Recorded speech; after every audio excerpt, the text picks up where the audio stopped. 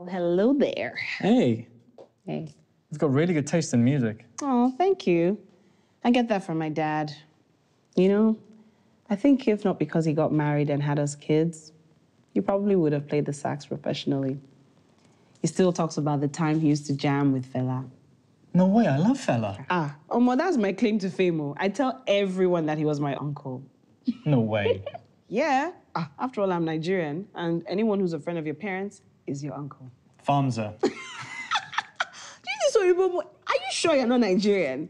You must have bleached your skin or something. Oh my God, you've got Sheena Peters. Yes. What do you know about Sheena Peters? Oyibo. I will have you know, my nickname used to be Oyumbo Afro Juju. Lie. Why would they call you that?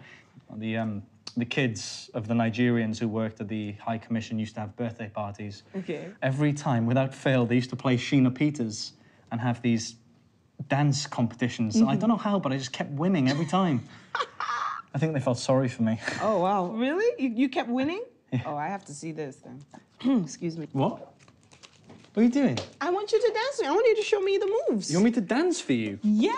Is it every day you see Oyibo Afro Juju?